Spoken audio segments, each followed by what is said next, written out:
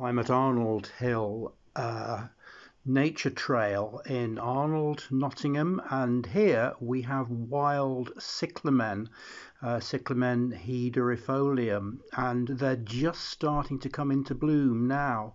And I think they're probably a bit early. They're supposed to go on flowering until September or October time, but I came just on the hopes that I would find them. And in nature, these plants are becoming increasingly common.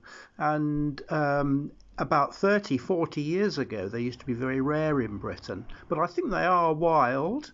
But they're not mentioned here on this notice board, maybe because they want to protect the plants from poachers or someone who might want to take them away. Thanks for watching.